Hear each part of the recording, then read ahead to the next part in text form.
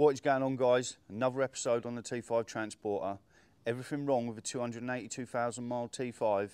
Bit of a buyer's guide. If you're thinking about buying one, have a look at this first. Let's have a little butcher's. So look, before we get into it, there's just something I want to run over. As in the last video, we got it back, we got it fired up, got it home over 100 miles. It was for entertainment purposes, but there was a handful of you dropping the comments, and you was not as happy as the other people. Now, yes, the van had been sat for a little while, and I knew there was water leaking. There was a few bits about it, but there's a few comments about it being unroadworthy. You wasn't too happy.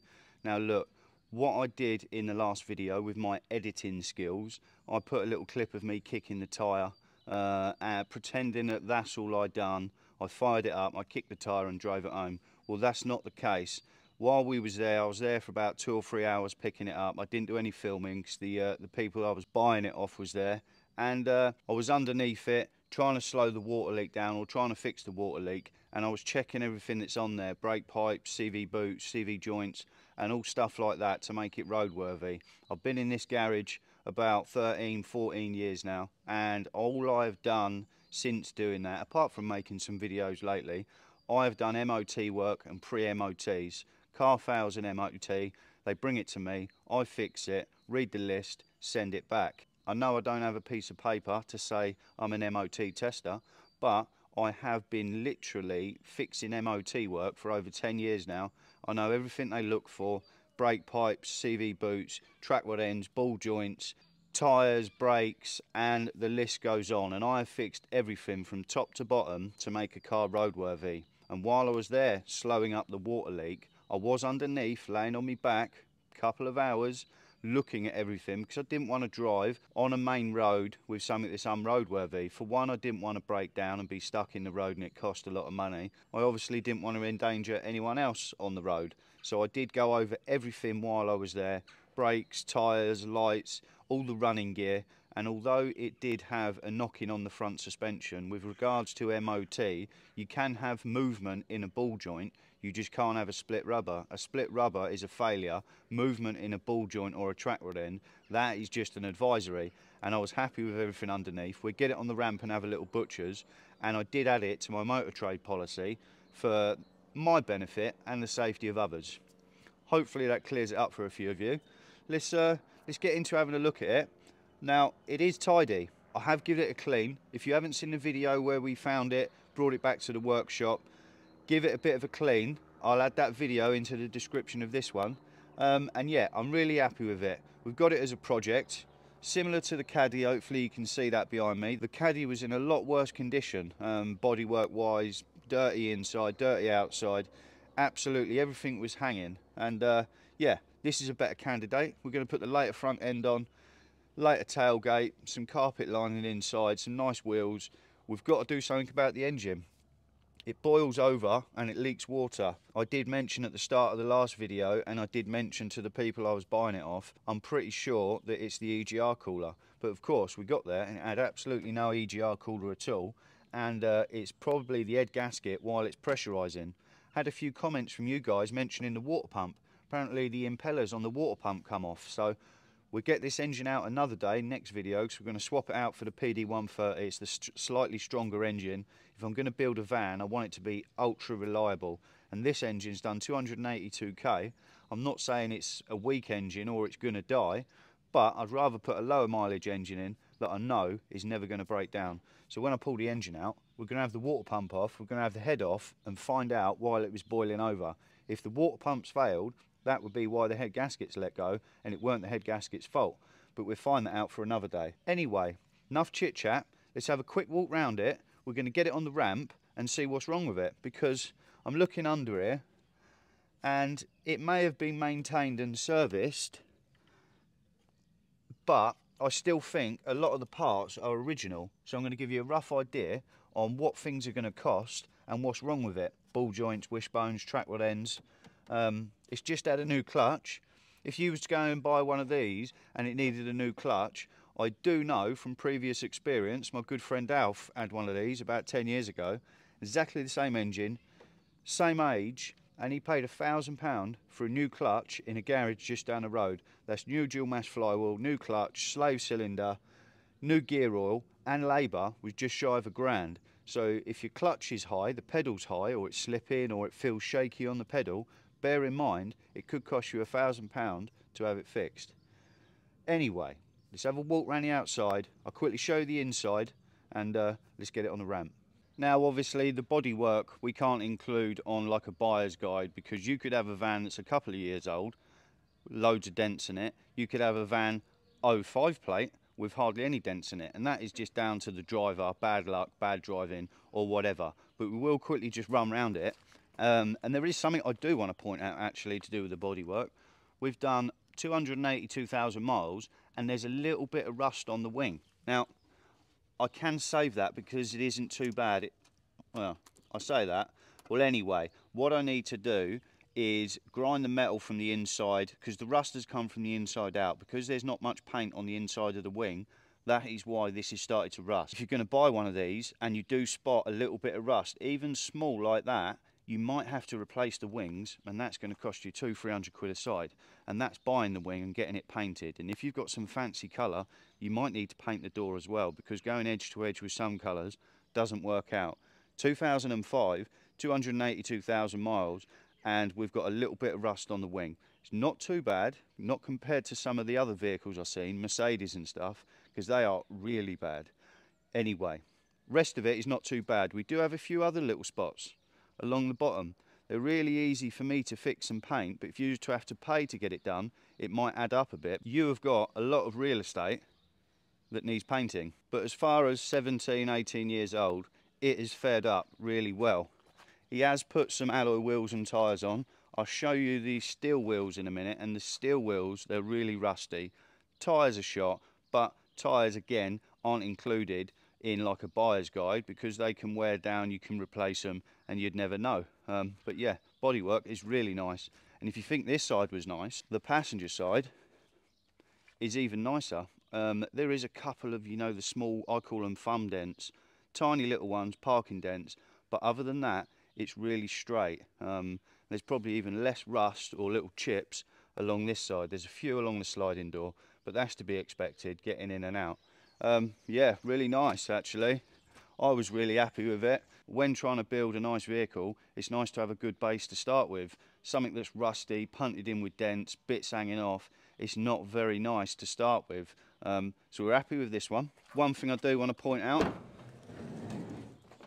the roller on the bottom of the sliding door has slid down. The bearings have fallen out and it's dropped down. You can buy these rollers for about 15 quid on eBay, and you could easily change them yourself. There's just 2 Torx bolts in there. No, they're M bolts, I believe, multi-spline I call them.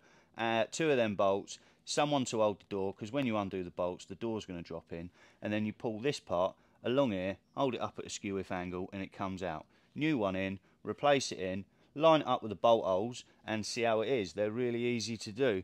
There's one on the top, and there is one along the back. You'd probably spend about 30 quid replacing all of them, and you might as well while you're there. Quickly getting inside, there's the steel wheels I mentioned.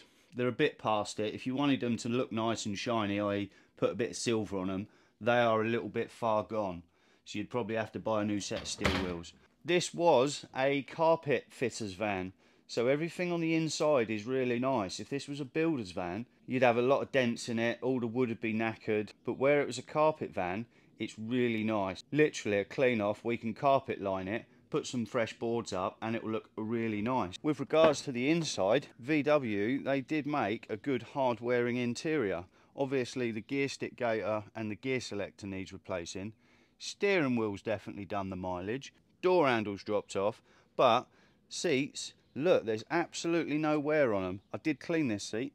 I haven't cleaned the driver's seat yet, but I think I'm going to put 2 single seats, like 2 cockpit seats. I've got 2 spare Touran seats from my Caddy build, so I'm going to offer them up and see how they fit. But other than that, the inside's not too bad. We have got the ACs on this, and you can see the centre dials missing, centre knob, whatever you want to call it. Now, if you had to replace that little panel, they are about 200 quid. I've already looked, but I can find just the knobs on their own for about 30 quid. Happy days on that. And yeah, interior's really nice. I have had all of it out and we've cleaned under the rubber matting. We've cleaned the rubber matting and it did come up really clean. Let's have a look under the bonnet. At the moment, it's nice and tidy under here because I've cleaned it. But here's a quick shot of what it looked like. And I think this is untouched. Now, if you open the bonnet of a motor you're going to see and it looks all dirty like this, but the mileage is high, don't be put off because it's really not that bad. If you look at the oil, the grease, the grime, it's all really dry. Now, if you look underneath a vehicle and it's all soaking wet with oil, then you've got an oil leak. But where this is built up over 282,000 miles, it didn't bother me at all. Let's have a little look on how it looks now. And I gave it a good clean off, truck wash, paintbrush, rubbed it all in and a pressure washed off. Someone mentioned in the last video about they don't like the thought of pressure washing engine bays. I've done a fair few over my time and I've never had one not start after being done. This one, VW, we've got no ECU in the engine bay, we've got no fuse box, and the only electrical bits, well, there isn't many. There's none on this EGR valve. There is an N75 tucked away up the back there and we've got the little plugs like this. What I do, I'll clean it, pressure washer it, then I'll get my air blower and blow out all in the electrical connectors. Then I'll fire it up, take it for a run up and down, warm it up, and yeah, that dries everything out. And as I say, I've never had any problem. But reason I cleaned it is I want it to look tidier under there, and I'm planning to take the engine out, and I don't want to keep getting dirty hands from removing stuff, washing my hands. So clean it before we take it out and it makes the experience a little bit nicer. Obviously on this one, something's let go, head gasket's let go or what have you. It is pressurising, that is why the cap is loose and it's leaking water out the bottom. But that is due to something else. I think the water pump's failed, pressurising, and that's now burst the radiator. If you remember in the past video, something's knocking on this front right wheel, maybe a little on the left. But anyway, let's get it on the ramp and let's see what it's like underneath. One thing I do mention is it's got a battery drain. I got it back, battery was fully charged, let it sit for a few days, went to fire it up, battery was flat as you're at. Turns out that I can see the stereo is slightly lit up even with the key out, and these do suffer sometimes with the ignition switch, lives behind the ignition barrel, used to be called the black box on vehicles back in the day. Well, they peter out, it's a common problem. Looked online, you can get a decent quality one for about 20 quid. If you're mechanically minded, you should be able to fit it yourself. Steering cowling out, few wires to unclip, a little bit buried behind the ignition barrel, but it's not too bad to do. So I think we need to get an ignition switch for this one. Bleeping because we've got no water. Oh, and that happened the first time too. The battery terminals need a bit of a clean up, I believe.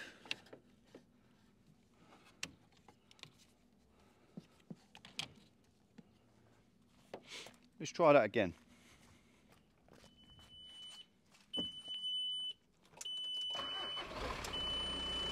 It does start well. Bit of a flappy belt, I'm not sure what is, but it runs really well. So what I will do is I'll take the engine out, I'll check the water pump, and I will pull the head off. That engine runs really well. When we was on the way back, it didn't miss a beat at all. Didn't hold any water, and I was freezing, but it runs crisp. Anyway, let's get it in the workshop.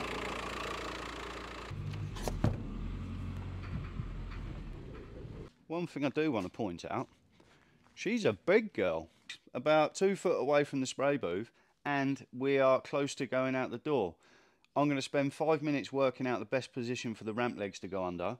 With height issues, I've got a lot of stuff above. I can't go all the way up, so I'm going to be rolling about on my back, but you guys can just sit on your sofa and watch from there while I roll about on the floor. So unfortunately, the wheelbase is too long for my ramp, so I will never be able to lift this right up and shimmy under. So if I ever have to do anything, I'll be able to do it like this. I have managed to get the front legs under and lift it up, and I have turned it round actually since the last shot, something I want to mention.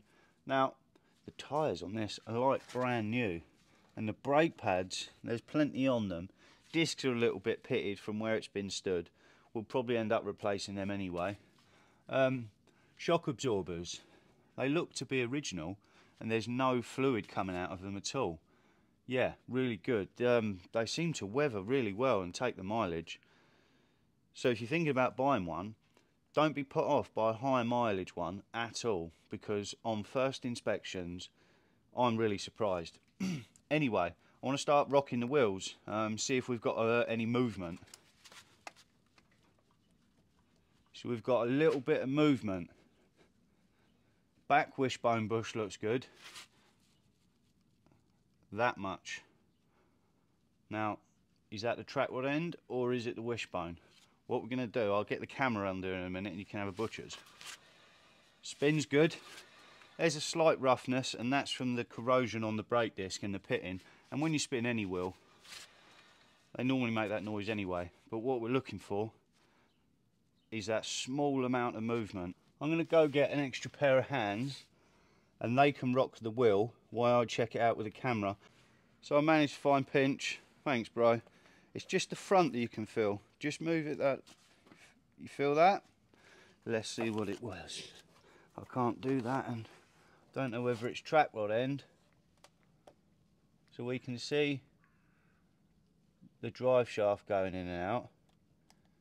It's either a case of the ball joint. It doesn't look too apparent. So there's a little bit of movement in the track rod end. Don't think it's the ball joint. Oh, here we go. It is the front wishbone bush. Front wishbone bush and track rod end. But we've got no split rubbers, just a bit of play in ball joints. So believe it or not, that would go for an MOT just with advisory. I'm curious about this side. Got any top to bottom wheel bearing? No, just give it a spin. Yeah. And does it feel the same as the other side? A little bit worse, isn't it? Because this is the side that was, ow. This is the side I could hear. And again, let's go straight in for the same bit. So we've got a front bush that's moving. You can put poly bushes in them. And the good thing about these arms, you can replace front bush, back bush, and the ball joints. You don't have to buy a complete arm. No play in that ball joint. Let's shimmy under. Come on the deck. Get my hand around it. No play in the track rod end. So I think it's literally just these front bushes. Yeah. Yeah, sweet pinch. Thank you. Let's try and get a shot, because we are on the deck. That's an original exhaust. The middle box is slightly blowing open, but again, unless it's blowing, it'll only have an advisory for corrosion. And this is a big old van. Look how far back the wheel is. Let me get out and readjust. Big shout out to Pinch for coming and giving me a hand. Now, there's just a couple of things I want to point out, and I am absolutely blown away. So they are the original shock absorbers. That is just dirt. The springs have got absolutely no corrosion on. The boots, they are literally with a clean. They are absolutely fantastic condition. If you had to replace shocks and springs, you're probably looking at a few £100 for both sides. When you do a shock or a spring, you always replace both sides. Now, let's have a little look. Can you see the anti-roll bar bush down there? That is original. I've seen the numbers on it, and there's absolutely no spacing, no deterioration of the rubber. Yeah, really nice. And the back wishbone bush, we can just about see it down there. There's no splitting, there's no deterioration. Yeah, it's done really, really nice. Let's go around to this side and have a little look. And this is the side where you're up against the curb, you're going through the puddles, and look at the shock and spring. Absolutely fantastic. We can see a little bit of separation on the anti-roll bar bush, but literally that's done 282,000 miles. Let's have a little look underneath, and as we can see, no split rubbers on the ball joints, original CV boots still holding on, and you remember we've got a brake pad warning light? Well, it's not even plugged in, and if we see in the top of the shot we've got a little blue wire here. Well, at some point it's been cut or broke, and then they've tried to join it, and then that piece has fallen off. But that goes to there. That will get rid of the brake pad warning light because we've got plenty of brake pads. Let's have a look at the other side. Same story with the other side. CV boots intact, ball joint rubbers intact. Apart from this front wishbone bush with a little bit of movement, there is absolutely nothing wrong. If you was to replace all the bushes on this arm, it's probably about 100 quid a side, and it's really not too bad to do. We've got one ball joint bolt there, there's two spline bits holding the ball joint on, and then we've got rubbers front and back.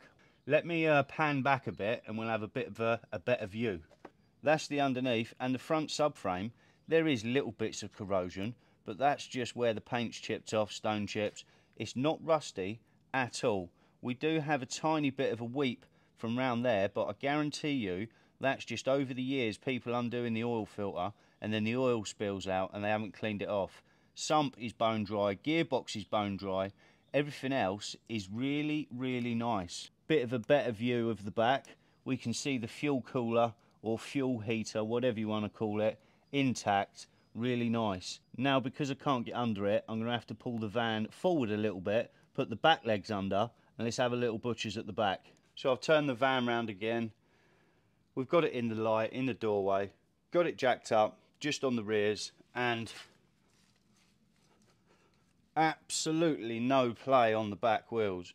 You don't normally get play on the back wheels that you do the front because there's less suspension, there's no track rod ends, and the wishbone arm is at a different angle, and that is absolutely solid. Tiny bit of binding on the rear caliper, but I think it's just because it's sat round and the discs are a little bit corroded now. It has been sat round for another 8 days in the rain. Yeah, very nice. Like brand new tyres on the rear. It's almost a shame to get new alloys, slightly bigger alloys, because these are in absolutely fantastic condition. I think they were brand new just before it was taken off the road. Let's check the other side. I'm sure it's the same again. No play at all. Wheel spin slightly freer. Yeah, very nice. Loads of brake pads on it. No play in it. Let's have a look underneath. I'm curious to see underneath. If we look from the very back, closest to us, shock absorbers. Absolutely fantastic condition. The slightest bit of corrosion, but a quick wire brush and a bit of satin black, they would look really good. Yeah, really nice. The wishbone arms have got a bit of corrosion, but that is just surface. Again, you could wire brush them down, bit of satin black on them, and they would be good as new. Next thing that's poking right in my face, look at these brake pipes. Absolutely brand new under the dirt. I've done Transits that were a few years old with rusty brake pipes, Mercedes Sprinters, Mercedes Vitos, all had to replace brake pipes. Look at those brake pipes, and it is the same for both sides. If I gave those a wipe off, they would be in fantastic condition. 282,000 miles, and they look like, with a clean and a wipe off, they've just rolled off the factory line. We can see there is what looks like corrosion on the rear springs, but it's just the paint. If I got under here with a pressure washer, that would lift all of that off. Then we could give it a quick wire brush, bit of satin black, and they are good to go. Same both sides, but again, it is just a case of the paint's flaking off. Now, there's another look at this original exhaust. And just to confirm, VW, rear box is still intact. The pipe looks really good. No holes blowing through it. Of course, there's corrosion on it. It's 282,000 miles old. I might put a stainless on it because we do want to pimp it up a little bit. Slid under a little bit more, and the linkage to the handbrake cable looks a little corroded. Bit of a wire brush and satin black, that would be all right. And there's a better look at that middle box. That has got a few, I won't say holes blown through it, but the outer layer is definitely shedding a bit of skin. Now, it would pass an MOT because I can't see any black soot. It would just have an advisory. And look at it under here. All the heat shield is intact. Sometimes this is all hanging down on other vehicles, that is.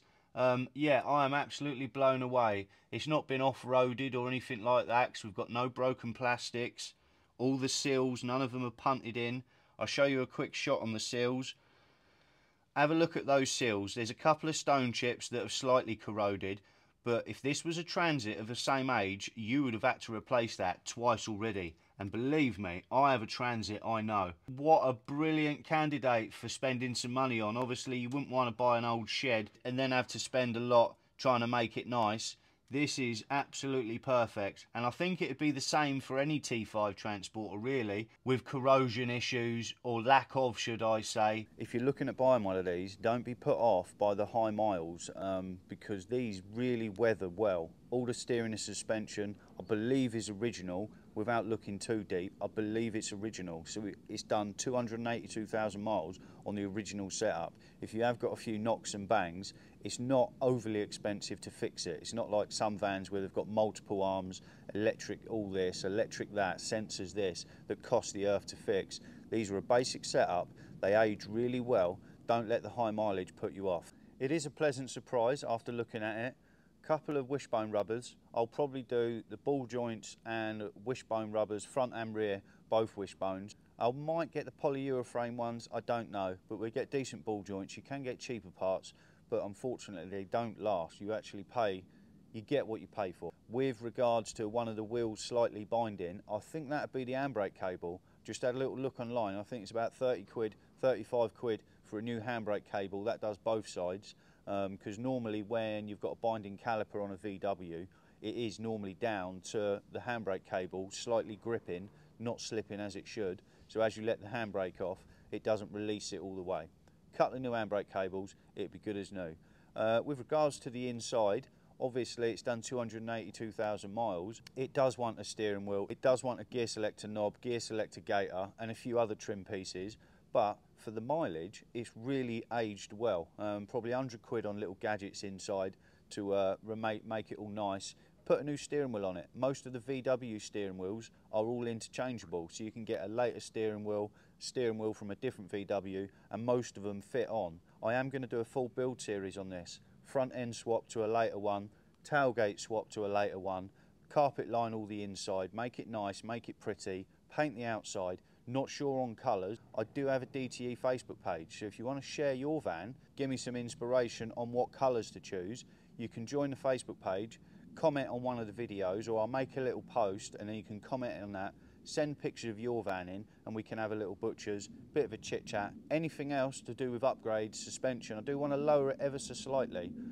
Someone commented about the H&R springs and stuff like that, so I want some good quality parts to go on it. I want to build a good van and make the most of the good body we got here.